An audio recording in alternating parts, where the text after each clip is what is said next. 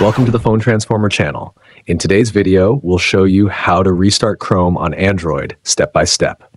If you find this video helpful, please subscribe to our channel for more tech tips and tutorials. Let's get started. Step 1. First, take your Android phone and open the Settings app. You can usually find it on your home screen or in the app drawer. Just look for the gear-shaped icon. Step 2. Once you're in the Settings menu, scroll down until you see the Apps option, then tap on it. Step 3. In the Apps section, a list of all the installed apps on your device will appear. Scroll through the list and select the Chrome app. Step 4. After selecting Chrome, look for the Storage option in the menu and tap on it. Step 5. Within the Storage menu, you'll see the option to clear cache. Tap on that first and then click on the Clear Data option. Step 6. Finally, tap on Clear All Data and confirm by pressing the OK button.